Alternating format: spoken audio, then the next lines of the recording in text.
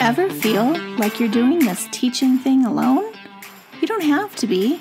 Shared teaching is all about sharing the workload through the power of collaboration and teamwork. Together, we'll walk through all the difficult parts of teaching and learn how to streamline our processes, fine-tune our time management, and develop a more manageable workload. If that sounds like a dream come true to you, then welcome to the Shared Teaching Podcast. Let's share in the teaching to make those dreams a reality. Now here's today's Shared Teaching.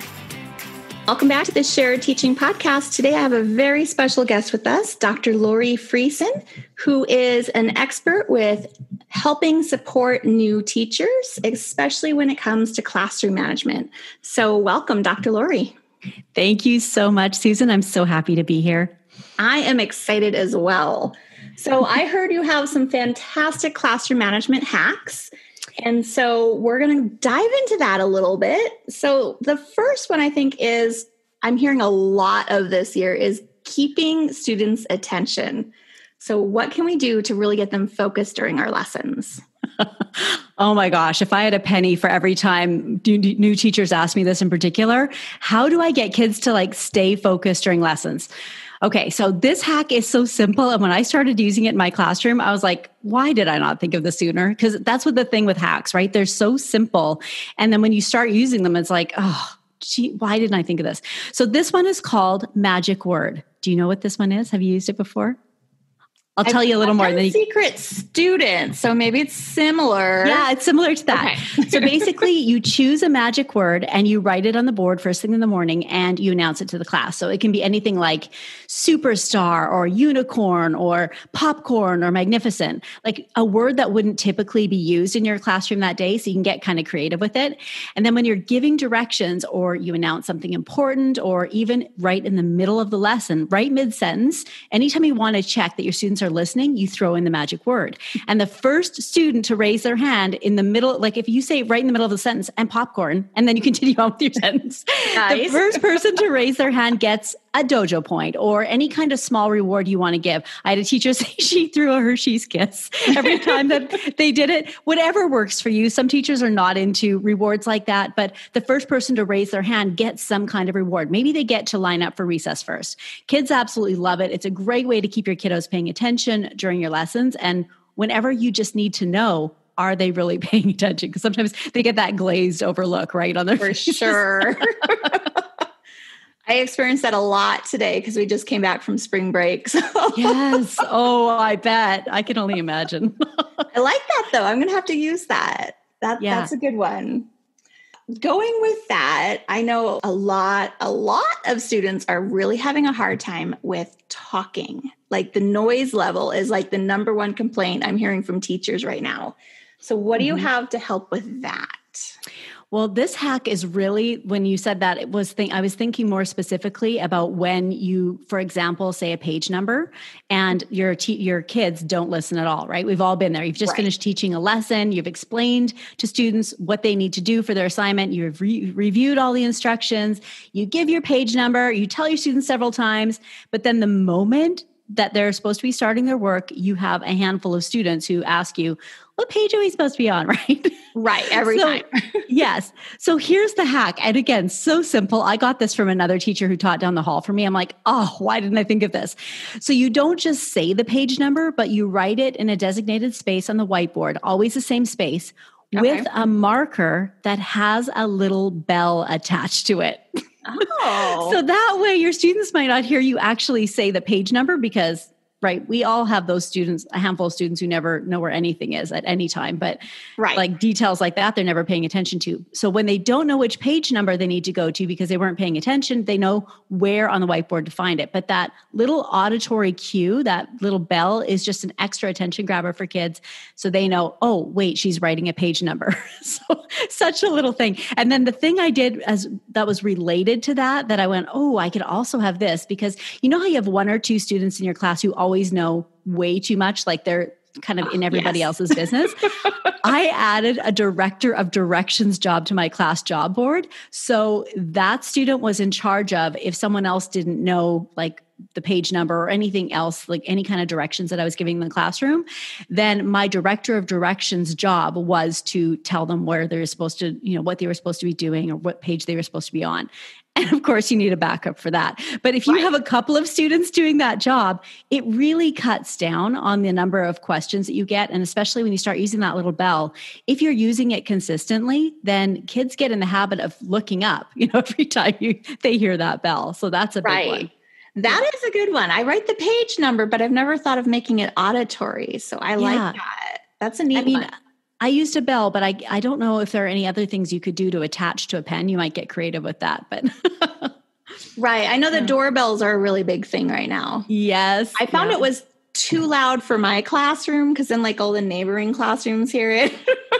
Yeah. And I think the doorbell is great for getting their attention in general. But when, like, for example, page numbers were just a bad one, especially when I was teaching fourth grade and up, like higher elementary, when I expected them to know the page number, it drove me crazy. So that was just a different sound. I even had a little cowbell in my classroom that I started using for that. I would ring the bell and they'd be like, "Oh, she's writing a page number down." It was different, right? So like that's how I used dogs, right? I know, isn't it terrible? But we're also animals. I mean, that is true, right? For sure. Yeah. So that I think goes along with how can we help increase their engagement and participation during lessons? Like, so we have the bell for when we're writing the page number and we have like a secret word we can just like pop in the middle, but is there something else that goes with that? Well, I don't know if you've had this issue in your classroom. We probably all have, but you get some students who answer all the time, but then you have a lot of students who just kind of let them lead and they don't really engage. They aren't really participating. So when you ask a question, like we'll just say, for example, 3 + 4, all of your students know they can possibly get called on. So of course you first call on 3 or 4 students that have their hands up and then you call on others. But here's the hack. You don't tell them if their answer is right or wrong when they answer. It's just more like a rapid fire kind of question and answer. So after the first few times of doing this at the beginning of the year or whenever you start it, your class knows that they can participate and they can answer questions even if their answer is wrong, because you're not going to point out that their answer is wrong, right? You just smile as they answer and move on to the next student for their answer. So once you've called on 6 or 7 students, then you can tell the class to tell their friends, good job, or, congratulations for participating, or high five, or whatever it is, but you're rewarding their participation before you give the answer. So it can really help the engagement and the listening in your classroom. And I think in my classroom, at least, my students were less afraid to answer questions because I wasn't going to point out that they got it wrong or they didn't have to take that risk. Right.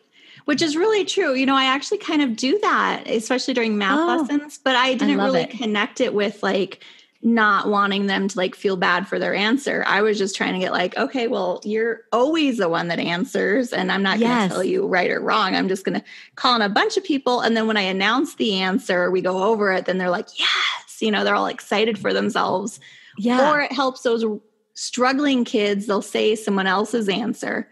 Right. So I let it go. I'm like, okay, cool. Like, cause you answered something. I don't care if it was his answer, Yep. They can just copy and at least it gets them in the habit of participating and taking a little risk, even though they're, like you said, copying someone else. Then maybe the next time they might be willing to say it before that student. It's kind of cool that you're already doing it without even realizing. But I think as teachers, we instinctively do a lot of things without really realizing, hey, that's actually really positively impacting my class. Right. Yeah. Because you're like, I just need to change something up. So. Yeah. Right. And that especially this time of the year, everybody's exhausted, right? Right. For sure. Yeah. We're crawling towards that finish line unless we're in another country, but right. It's true. Is it like I know. Australia or something? I think it's like just starting back to school or. Yeah. I lived in Australia for a year and they actually were on summer break in December and January, which was so crazy. I mean, I remember having Christmas and them going, yay, it's summer break. And I'm like, this is so weird. Yeah. Because I feel like they're just, getting into the swing of like being back. And we're like, okay, we're almost done. I'm selling back to school resources in my TPT store right now. So I think that's happening because when that starts happening, I'm like, oh, wait a minute. probably happening in Australia. So. Right. So when you have students that are working independently or doing group work, what do you do to kind of get their attention quickly? Now, this one is an oldie but a goodie. I don't know if you use it, but as a new teacher, I didn't know about this, and it would have changed my life if someone would have said, Lori, why don't you use, of course, we all use attention getters. You know, we use a little, what's a good one? Macaroni and cheese, you know, or whatever you want to do, some kind of attention getter. Yeah. Yes. But in my classroom, I love to use a countdown from 5 to 0 noise. And I taught my students at the beginning of the year that when you hear me count down from 5 to 0 noise, once I get to 0, my hand is going to be in the air and so is yours, and your eyes are going to be on me. And that was just a way for me to know, for them to know they weren't cutting, they weren't doing anything with their hands, they weren't drawing or distracted, and their eyes were on me so that they could get their next direction. But I had a lot of fun with this. I mean, in upper elementary, I started with 10, especially, or in lower elementary, I started with 10, so they had a little more time. But also if they were really busy with a big project, I could speed it up or slow it down or raise or lower my voice, which was fun. And then you can use throw in fractions. So I'd be like, all right, ladies and gentlemen, in 10, in 9, in 8, and they're like scrambling, and in 7, in 6, in 5.5, 5.25, in 5, and they're like, freaking out. So by the time you get to 0 noise, you can really help them to be successful because you've given them so many chances along the way. And I just loved that one for helping kids to just feel like they're part of a community. You're getting their attention, but they have time to actually get back to doing what they, to give their attention to you. Right. Sorry. And my parents actually used that one when I was little because my dad was a big fan of like in 5 3/4. Yeah. Right. It was like time to get to bed. Like you better hurry up before you get to that 0. Yeah. Right. It's so funny. So I do like it in my classroom. It's effective. Yeah, it works really well. It's an oldie but a goodie. And it was so funny because when I've said it to new teachers before, they're like, I'd never heard that before. So I was like, yeah, me neither. When you haven't had it in your own home, there's so many little tricks like this that work magic in the classroom. Right. And a lot of things are coming back again, like 80s clothing. Yeah, don't hairstyles. Like mullets. Don't get me started with the mullets. I have a 20-year-old right now who he's into the mullets. I'm like, would you please cut your hair? He looks like Billy Ray Cyrus. He doesn't know who that is, but I'm telling you. Like, it's a phase. Hopefully just a phase. He's so cute. He just needs to get a haircut. Okay, anyway. That's kids for you. All right. So you mentioned cutting earlier. So as you're trying to get kids' attention, but cutting is like the biggest thing in my classroom. Like we just did a project today and like little tiny pieces of paper everywhere. Yes. And it does drive me crazy. Drives the custodial staff crazy. So what kind of hack do we have for like helping the kids clean up that get all those little tiny pieces? This one changed my life in my classroom. And it's so simple again. That's why it's a hack, right? Right. You can try something called the One Scrap Club. You already know what this is when I say it. You teach your students how to cut around something like a poem or for a poetry journal or anything that can be cut around one time in one piece. And of course, that saves the floor and the tables from all those tiny little pieces that are always all over the floor. And it's interesting because some kids actually really have to think about the cutting path. It doesn't come naturally to a lot of your students. And as soon as they've cut what they need, if they've done it in one piece, they can say the words One Scrap Club, and then they put that one scrap in the recycling bin. And in my classroom, we actually started a 100 chart when I was teaching second grade. And when our class got to 101 scraps, then we got to go to the recycling center for a field trip, which was kind of a fun way to tie it in, right? Yeah. But they got to put a little check or color in that square for the 100 chart right by the recycling bin. And it was just a fun way to keep them engaged. And it saved so much time and so much mess in our classroom. So such a little incentive to keep them involved. Right. I like adding that, like just that little like shout out to themselves. Because anytime you can do that with lower elementary, like they're all over it. Well, even a little bit older kids too. Like I still think like fourth graders are still, they're big kids. Yeah. And I mean, anytime you can tie in a class reward of some kind for working together and making the classroom a great community, whatever it's going to be. I mean, ours was a field trip to the recycling bin because it was literally, or recycling center, because it was literally across the street. It was not a big field field trip, but they got to go. But anything you can do that's creative and fun, it's tied to maybe environmental awareness or something like that. If you're saving paper or you're recycling paper, is just a good thing in the classroom. So it's fun. I like that. I'm going to add that. I do that. Like I teach them exactly how I want things cut. Cause those tiny little scraps everywhere are just like too much. Drives me crazy. I'm like, it's going to look like this and you're just going to have this. And I'm dangling above, like, that's your only trash you should have.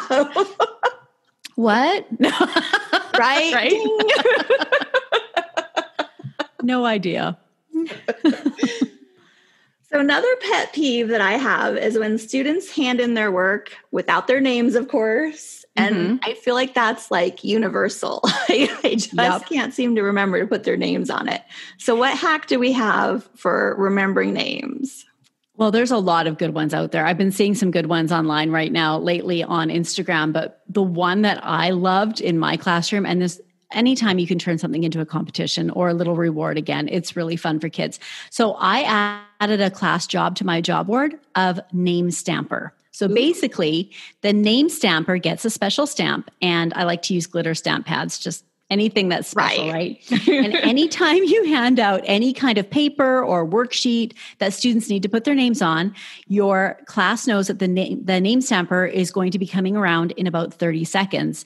And if they have their name on their paper, they'll get a stamp on their hand or on their paper, whatever you want to do, whatever. And I like to switch it up every time. They don't know what kind of stamp they're going to get. They don't know what color it's going to be. It's like if it's seasonal stamps, but doesn't cost me anything.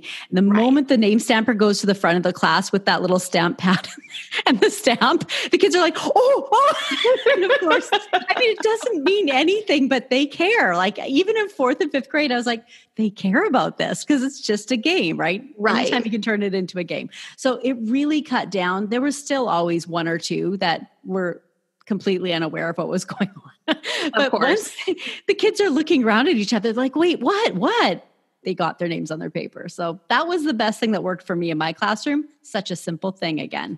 Nice. Yeah. I've seen a lot of like the little clothespin sign and stick your names there. But then like even just today I had a kid, I'm like, pretty sure it's your handwriting. I'm only missing like these 3 papers. It's definitely not these 2. It's gotta be you. He's like, no, that's not my paper. Okay, then, like, would you like to start it over? Because I know it's yours. Well, yours isn't in here. There isn't one with your name on it. So claim one. Right. So I'm sure just like dangling them up on like clothespins, which is a good idea to start with. But if you have a lot of kids like the ones I have this year, they'd be like, no, not mine. No idea. Okay, everyone starts over then. Pile, right? Just an empty pile of, But I like that. Those games. It reminds me of my friend. She only taught for a couple of years. She's like, I'm out. But she did kindergarten, and she did what she called smellies, which were literally just a flavored lip balm. And she'd go around and like rub it on their hand, and they would get a smelly for like doing something good. And they loved so creative. Isn't that cute? Yeah. So fun. You can kind of smell it and then. Yep. And probably lick it if I know 5-year-olds. That's what scares me. Right. I'm sure there was probably some licking involved too. Yeah. If they eat glue, they're going to lick their hands with that. Right. I mean, those listening, I don't know that I would try that with like all this COVID and, germs, but it was a cute idea back in the day. It is cute. So I think we had 7 hacks. So I think we're on to number 7 now. So do you have anything to help them walk quietly in the halls? Oh, yes. Okay. I love any strategies that are simple that are going to get me like the results that I need. And I was so embarrassed. I don't know if you're like me, but when I first started teaching, I was so embarrassed because every time I took my class out in the hallway, my class was literally the most, I'm doing air quotes, but most spirited okay in the entire school. I'm like, description. I don't know. I just got the spirited class. Like, I don't know. Like literally I had no idea what I was doing but that's beside the point. I was like, I just don't understand. So when I found this hack, I'm like, oh, game changer. It was such a life changer for my day to day. So basically all you do is when students are lined up and ready to leave the classroom, you say the words game on. Now you can use girls versus boys. I know that that's becoming a little bit more taboo now because of gender neutral, or you can do team 1 and team 2, or you can do teacher versus students. And whenever someone talks, the other team gets a point in the hall. So all you do is keep a running total on a mini whiteboard, take it with you when you leave the classroom. It's just a simple tally. And at the end of the day or the end of the week, the team with the most points gets some kind of a prize, or gets to line up first for home, or gets a homeward pass, or gets something cool that the other team doesn't get. So simple, but it just works so well. That is really simple. Yes. Yeah. Yeah. Because that's very similar to the teacher versus students that I think is it whole brain teaching, where you have the scorecard? Yeah. Yeah. I always seem to yes, we're doing this today. And then I don't know, now about it. Today I'm like, oh, I forgot to give anyone points.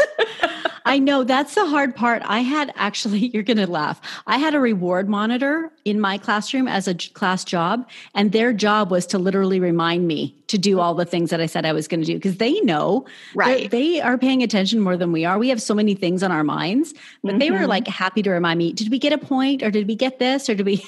Right. There's always that one in the class, kind of like what you were talking about earlier with the kid that wants to check everybody. Exactly. Always in charge of everybody else. And then they forget to do their own work. So that's always the second part. Right. Oh dear. I love it. I learned some good things today. I'm going to have to definitely try them out tomorrow. Yeah, you know what's so funny is a lot of these I picked up just visiting other classrooms or talking to teachers in the staff room and going, what do you do for this? Or what do you do for that? And it's so helpful because we've all been there. We're all in the same situation. And sometimes one small idea, if you just pick up one idea that's new, it's been bothering you, whatever it is in your classroom for so long, it's literally a game changer when you walk in the next day and you're like, I know what to do for this. It feels so empowering. So I love sharing hacks. And we definitely need all the ones we can get this year. Yeah, it's been a challenge. It definitely has, for sure. So I just wanted to mention, I went to your website, which beautiful and amazing, by the way, but you had the best quote on there. So you were talking about your heart-centered resources, and you said that we should allow our classrooms to become the soft place to fall on in an often hard world. And that resonated so much with me, especially right now. And then from last year, being a virtual teacher, seeing how kids are in their home environments. Yes. Really, you hear about it, but to actually see it with your own eyes, what's going on as they're trying to do their schoolwork. And then to hear that I'm giving myself goosebumps, but just to read that on your website, I was like, oh, that was the best. The best saying. I love that idea. So reminding so much of the soft place. And that's such a good takeaway. We have so much possibility and so much really, what's the word I'm searching for? There's just so much potential in what we can do in our classrooms. And I think that we can get caught up in all of the stuff we have to do and all of the things that are required by our district and by our school. But when we close that door and we really focus on those babies in front of us, I don't care what age you're teaching, my boys are 20, 22, 24, they're my babies. And you look in their eyes and you realize how much they've struggled.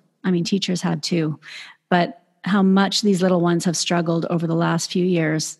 It just warms my heart to know that there are people like you in classrooms right now who are loving them up and giving them that space and that permission to have a soft place to fall. So thank you for everything that you're doing for your kids. Absolutely. And thank you for, all the support and work you're doing with the new teachers coming in, and hopefully they'll even just take a little bit of that, because the idea of just little things that can turn your classroom into almost like a game and fun and rewarding and a place that they want to come every day. Yes. I think that's just the goal. And it does start with the smallest of things. Yeah, it really does. I agree. So I heard you have some fantastic stuff coming up soon. Did you want to go ahead and talk about that for our listeners? I'm so excited to share this with you.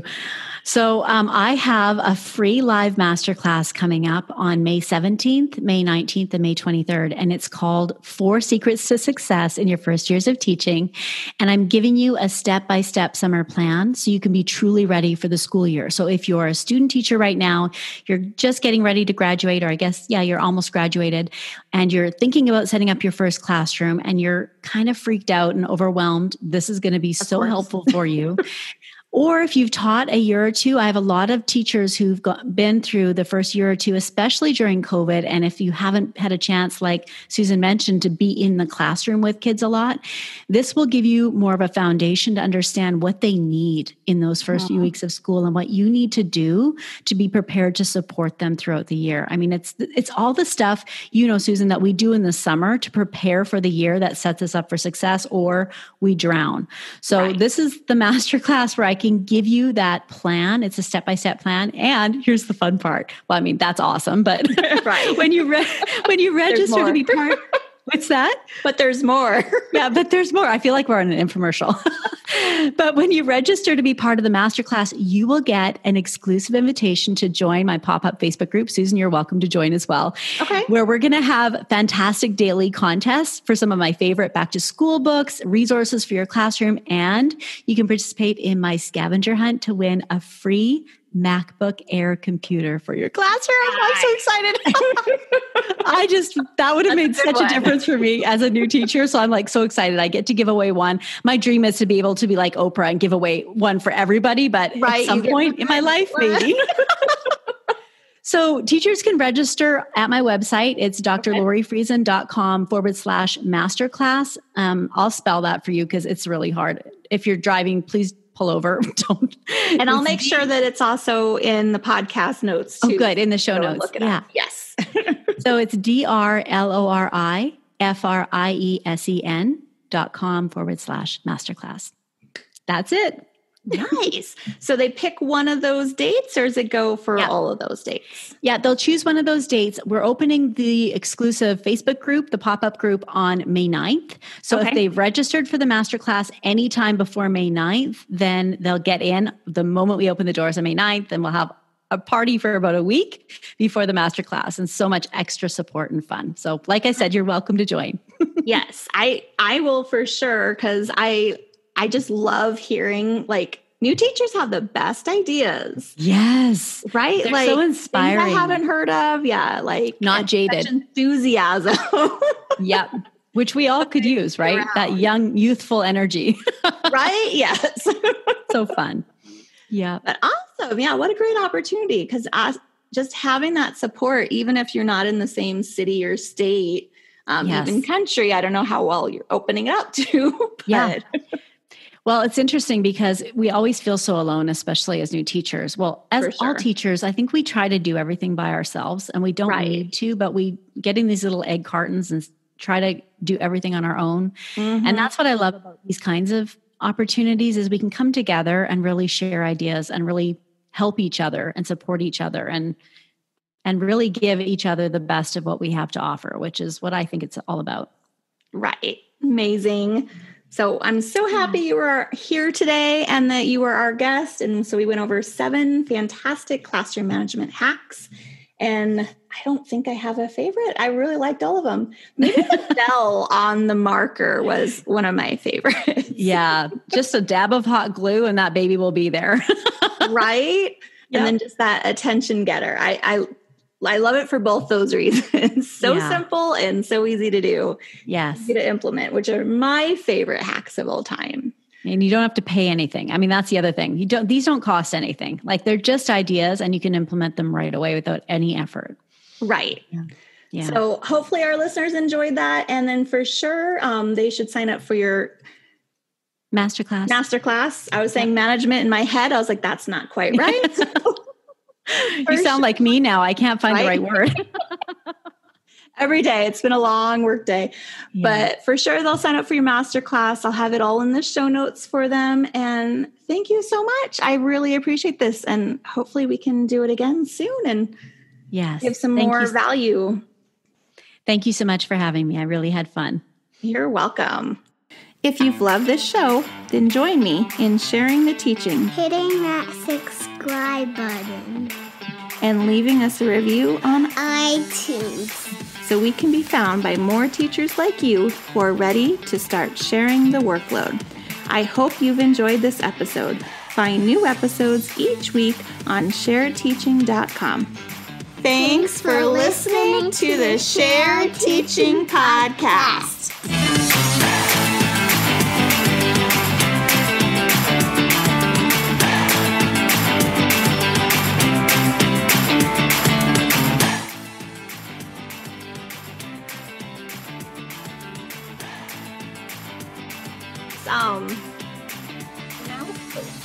Now it's working. Okay.